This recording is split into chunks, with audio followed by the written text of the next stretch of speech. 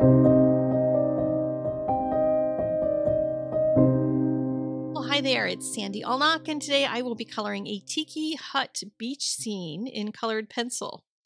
And it's a new stamp set from Sunny Studio Stamps. It was released recently, and I'll be using my Prismacolor colored pencils for it. If you want to know what the colors are, they'll be listed on the blog, but here is the stamp set, the tiki bar, and a couple of accoutrements that you can stamp along with it. I'm using Stonehenge drawing paper and my Prismacolors, as I said, and I stamped in two parts. I stamped first the tiki bar in no line ink in my Misty, and while it was still set up, I blocked off everything below the tiki bar sign on the tiki bar stamp and just stamped the tiki bar in black, and then I did the same thing for the bottom section. So all I had to do was stick post-it notes on it. No fancy masking was needed. I'm starting by putting some tan kind of colors, a cream and then a tan, and then I'll start to work my way toward browns because I wanted to create some light coming from the tiki torches on either side of the bar. And so that means the light's going to hit those two sides and not the center, so the center will get darker. And I also stamped this in lighter ink so I could be in control of the texture because the stamp has kind of cartoony lines drawn on it, and I wanted something that felt more realistic for my scene. And so I stamped all the rest because I know I can work with the rest, but I didn't know if I could change the character of some of those wavy lines that are on the tiki bar roof. But I knew I could create this interesting texture just by creating it with my colored pencils. I normally don't do full scene colored pencil cards, you may have noticed here on my YouTube channel, because they take so long. This is already sped up to 200% in order to get it into a reasonable time frame because I lose viewers rapidly if the video is too long. So this is sped up for that purpose. But also, I just don't do a whole lot of these. However, there is a new playlist of the few that are out here that I would consider advanced, which is what I would consider this. And there's also an intermediate and beginner and a getting started and a colored pencil flowers. So if you're interested in any of those, there are playlists for them here on YouTube, and I have a couple of them already in visual formats if you want to look at them on inspiration posts on my blog. There's pictures of all the things before you get to them, so you don't have to sit and scroll through a playlist. You could just look through the pictures real quick and decide which one you want to go see. So I have them in both formats if you're interested, and links to all that are in the doobly-doo. Now let's get back to the card itself. I'm using the same colors for the tiki bar wood front as well as the sand and the roof. I just wanted those parts to be all the same, so I didn't have a ton of color all over this. There's going to be a beautiful sunset in the background. I knew I wanted to have that be a feature, and I wanted the tiki torches to be really bright and strong, and I wanted dark sky up at the top section. So I needed something to be a little tame on the card, so it would be a little calmer and have the majority of the card being those colors. And they're also warm colors, and I'm going to use some cool colors elsewhere in the picture, so it makes for a nice contrast. The Gamsol blending solution comes out next, and I'm going to use it on the tiki bar front to make these slats by using the blending stump to make vertical strokes. That's going to keep it feeling like wood instead of going back and forth sideways. To try to blend it perfectly, I'm trying to keep that wood feel. And I'll use the side of it when I start working on the sand down below, the side of the blending stump, because that's going to give me longer strokes. I'll do the same thing when I get to the sky.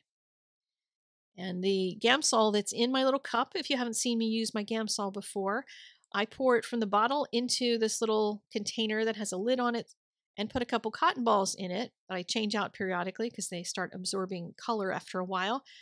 But I put it in there so that I can be in control of how much of the Gamsol ends up on my blending stump. Because if you put it into straight liquid, you're going to end up with the whole thing soaking wet. And if you have it, though, in a cotton ball, then you can decide whether you're going to press a little bit and just pick up a little bit of blending solution, or if you want to really soak it, you press it in and you can soak up more of the liquid. But it gives me more control to have it in that kind of a container.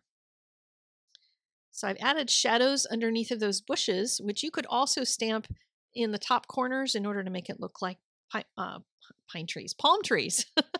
They don't have pine trees here, they have palm trees. And I decided to make them little shrubberies instead because I wanted my sky to be a much simpler sky because I want my sentiment to be up there on the top portion of the card. And here I'm coloring in the different greens in these little shrubberies. I put some bright green on the areas where I think the tiki torch might shed some light. So just on whatever part is sticking out. And if you ever are in a chance have a chance to look at a plant when it's in very strong light like this, you have one light source and then everything else in the room is on the darker side, you'll start to notice that there are some areas that do stick out further, so they do catch the light. And I always advise my students to just pay attention to the world around you. Just sit there in a restaurant and look at the light that hits different objects, whether it's tables or people or walls or whatever, and see where the light's coming from and what kinds of shadows and highlights it's making. And that's going to help you to become a better artist because you're going to be able to see better. So these are the verticals that are in this that I'm going to recommend you not do if you try to replicate this scene. Go get this stamp set and stamp them, but don't do any of the coloring of those verticals until you finish the sky. The reason is because when I get to starting to do any blending, then I risk taking that blending stump and touching some of the brown and dragging it into the sky. So it's going to make it harder to do that blending. Sometimes I even do my skies before I do the rest of a scene, just because of that reason. It's just going to help to not mix colors when you're trying to keep them from blending together.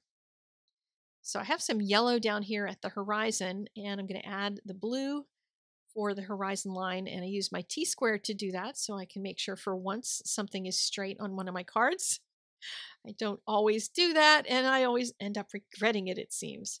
Because when I'm working and trying to film, I'm looking at it a little bit of an angle. I'm not looking at it straight on, and I get crooked.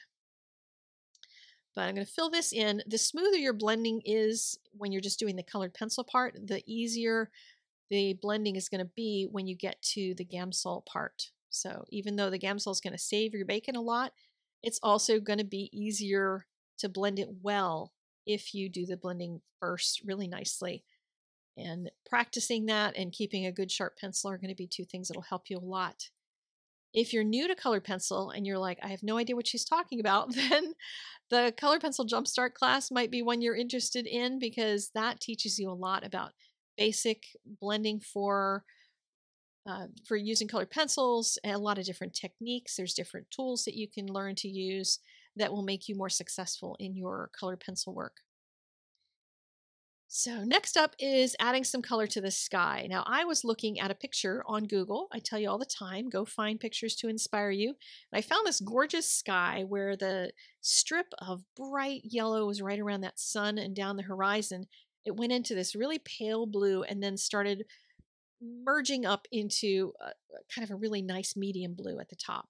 And that's what I wanted to create. It also had some clouds in there. And clouds are interesting when you start trying to do something that goes from close up to far distant in the horizon line.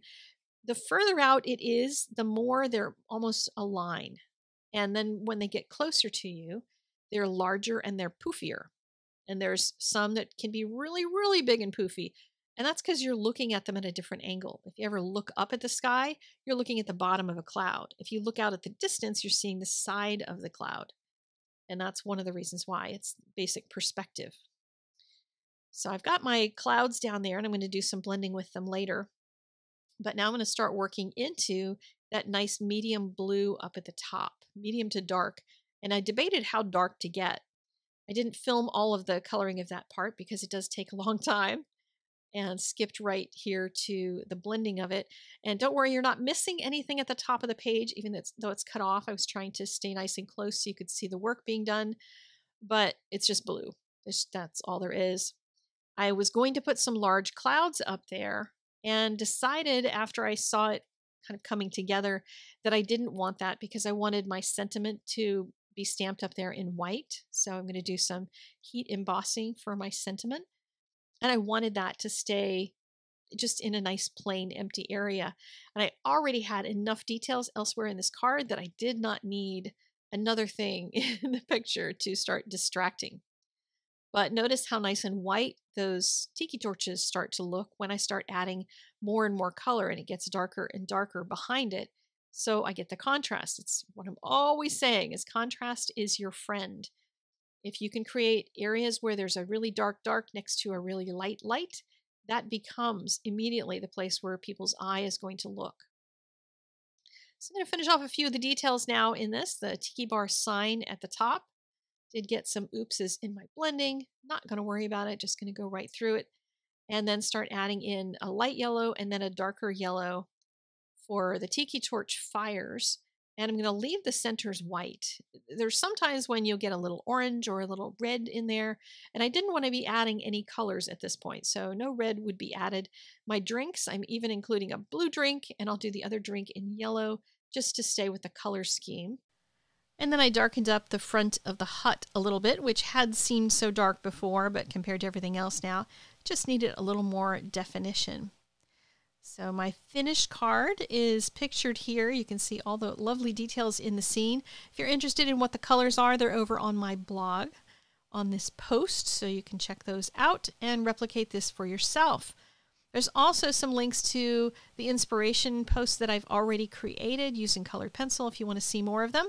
If you have not yet subscribed yet, please do so and click the all button when you click the bell, because that's going to deliver all my videos to you, whereas personalized, they kind of choose what they want to personalize for you. So you may not see all the videos and be notified of them. Thank you so much for clicking the like button. I will see you again very soon. Take care. Bye-bye.